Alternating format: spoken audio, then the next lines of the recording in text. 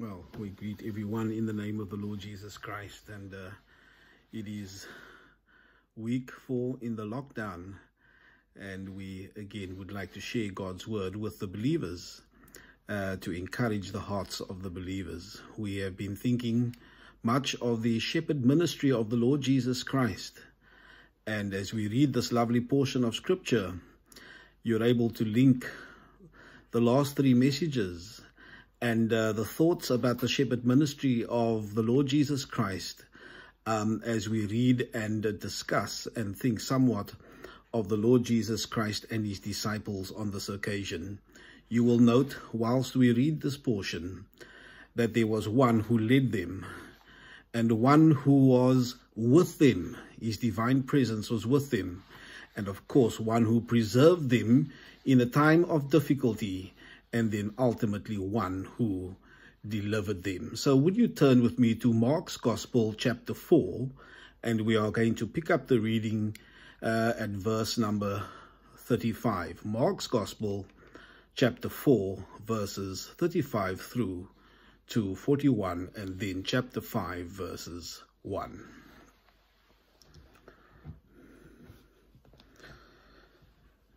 Chapter 4, verse 35. And the same day, when the even was come, he saith unto them, Let us pass over unto the other side. And when they had sent away the multitude, they took him, even as he was in the ship. And there were also with him other little ships. And there arose a great storm of wind, and the waves beat into the ship, so that it was now full.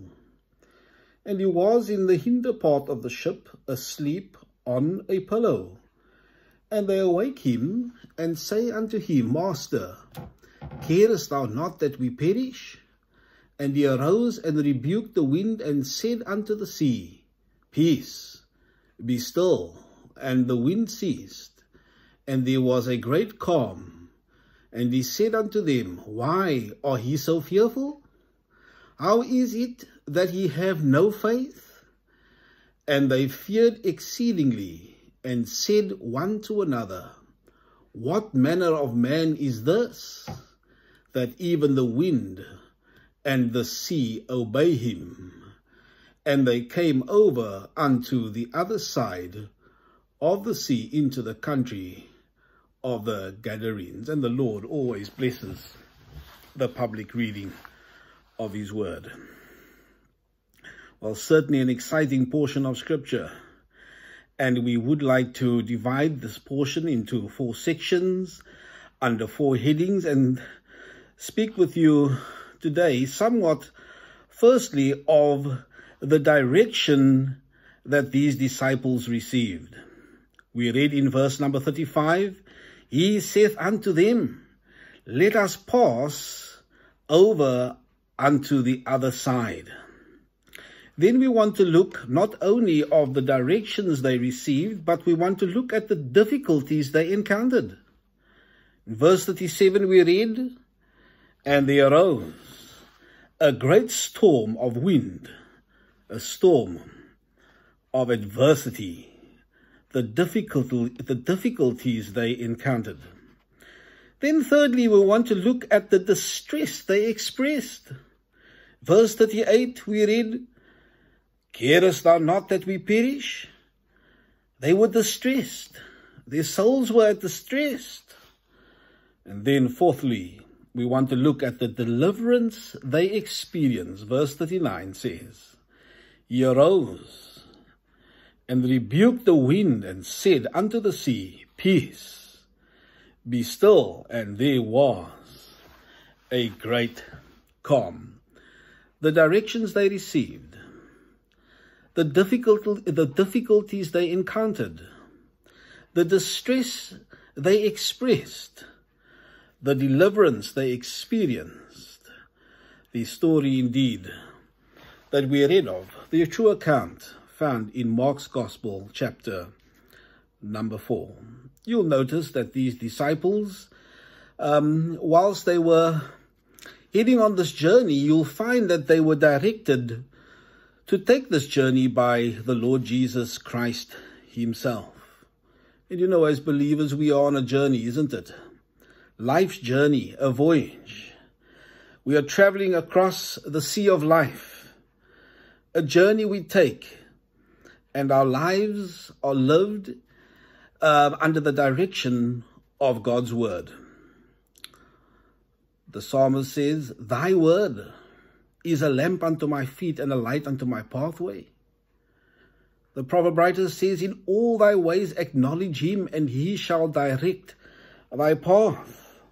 And so these disciples, being directed by the Lord Jesus Christ, the directions that they received, they were to go to the other side of the lake. And no doubt, these disciples were obedient to God's word. And immediately they went. And as believers in the Lord Jesus Christ, we need to be obedient to God's word.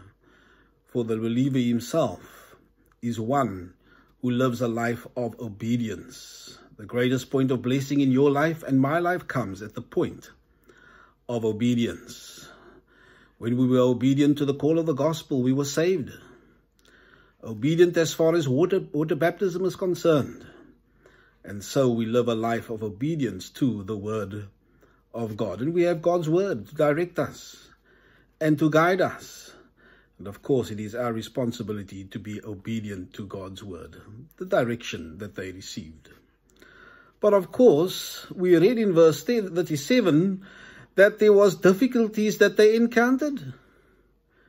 Yes, these men were obedient to the direction given, the instructions given by the Lord Jesus Christ. But we read in verse 37 that there arose a great storm of wind. Yea, the question is asked, what had they done wrong?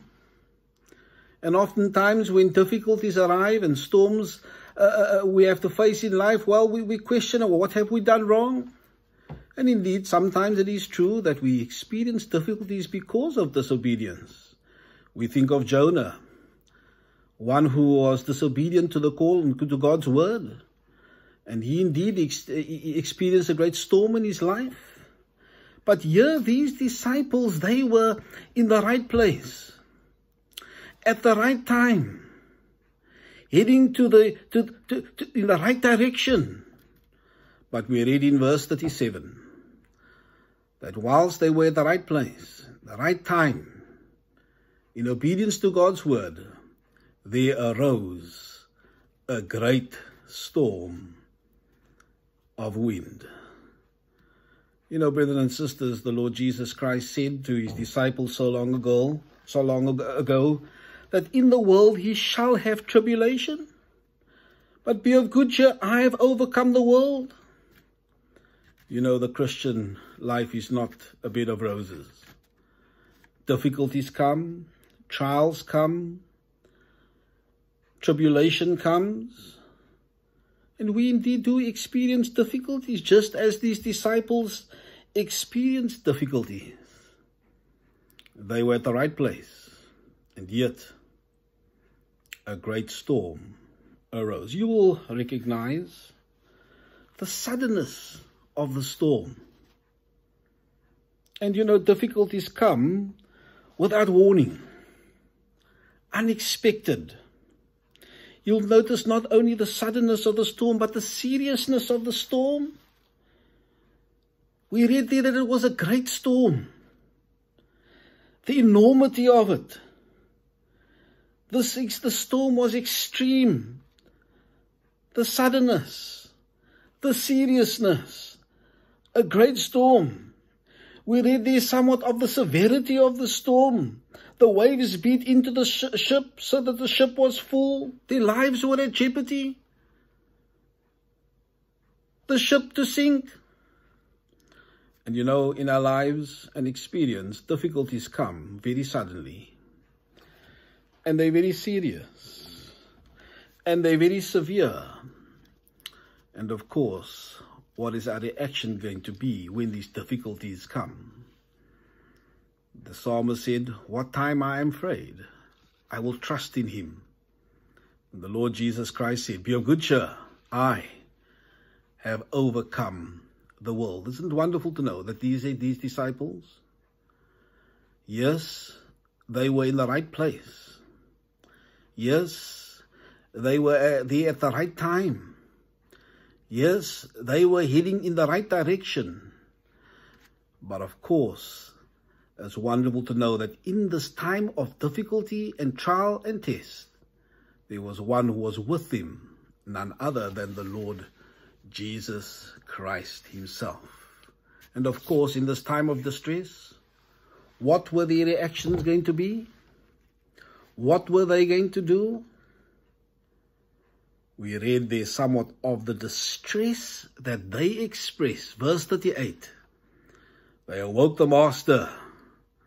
Well, very sadly, they said to him, "Carest thou not that we perish?" Our brethren and sisters, at times when we're in deep distress, well, perhaps we say the wrong things. The Lord Jesus Christ does care. He does understand. He knows about our troubles. What distress they expressed. They thought they would perish. You know, in Psalm 25 we read, "The troubles of my heart are enlarged," the psalmist says. "Oh, bring me out of distress." And you know, brothers and sisters, sometimes in life, the difficulties of life and the distresses of life, the trials of life brings us into great depression and distress. The psalmist said again, "My soul is cast down within me." Well, it's wonderful to read that these disciples, they went to the right person. They went to none other than the Lord Jesus Christ, the Christ of God. Yea, in this chapter, you know, we read somewhat of the deity of the Lord Jesus Christ as he deals with the storm. And indeed, the one who is the eternal Son of God, the one who upholds the worlds in his hand, they went to the right person. And we are enjoined in the scriptures that we are able to call upon the name of the Lord. We are able to come boldly to the throne of grace that we might obtain mercy and find grace to help in every time of need. The psalmist, of course, says, "In my distress, I cried unto the Lord, and he heard me." Another verse says, not only did he hear, but he saves me. He delivered me. He set me in a large place. It's wonderful to know that in times of great distress and trial, times of enormous difficulty, we're able to take it to the Lord in prayer. But then, of course, they took it to the right person. And we're going to look at the deliverance that they experienced. Verse 39 says, I love this. They went, of course, to the master, the one who indeed was with them in this time of distress, the one who had everything under control. He was asleep. The one who knew the end from the beginning. And of course he arose and rebuked the wind and said unto the sea, "Peace, be still." Peace, be still. What a change the Lord Jesus Christ brought on that occasion. We read early on that it was a great storm, the enormity of it, the seriousness of it, the suddenness of it. But isn't it wonderful to read here in verse 39, that great storm, we read there of a great calm as a result of the Lord Jesus Christ. And what a great calm this must have been to the hearts of these disciples. They were surprised, they were shocked, and they said in that last verse, "What manner of man is this, that even the wind and the waves obey him?" Ah, brothers and sisters, they had experienced the shepherd ministry of the Lord Jesus Christ, the one who led them. He gave them instructions in the way that they should go. The one who not only led them, the one who went with them. They enjoyed his divine presence with them. And then the one who preserved them in the storm and ultimately delivered them. And so these disciples, well, the Lord said to them on this occasion, why are ye so fearful? And how is it that ye have no faith? And in times of great trial and testing and difficulty, and we are going through such times. Difficulty, trials as far as work and business and is concerned, trials in families. But let us learn from this experience of the disciples. Let us not be fearful. Let us continue to put our faith in the Lord Jesus Christ and be able to say with the hymn writer, I don't know about tomorrow. I just live from day to day. I don't borrow from its sunshine, for its skies may turn to grey. I don't worry all the future, for I know what Jesus said, and today I'll walk beside him, for he knows what lies ahead. I don't know about tomorrow.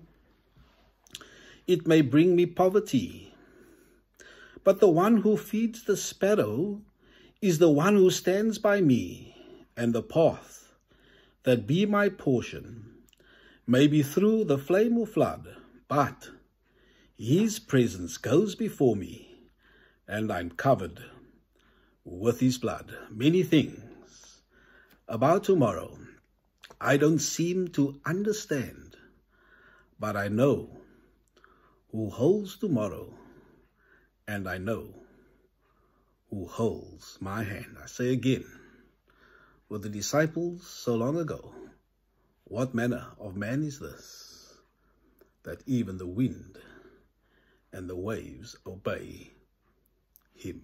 A great storm. We're experiencing a great storm in our lives, and yet the one who saved us by his grace, he is the one who's able to bring a great calm. And indeed, he doesn't take us out of the storm, but he goes with us through the storm. The psalmist says, though I walk through the valley overshadowed by death, I will fear no evil, for thou art with me. He goes with us. He doesn't remove us from the storm. And through it all, our character and our faith is built. We're able to say, I've learned to trust in Jesus, and I've learned to trust in God. We trust God to bless these few short remarks as a word of encouragement to you for his own name's sake. Amen.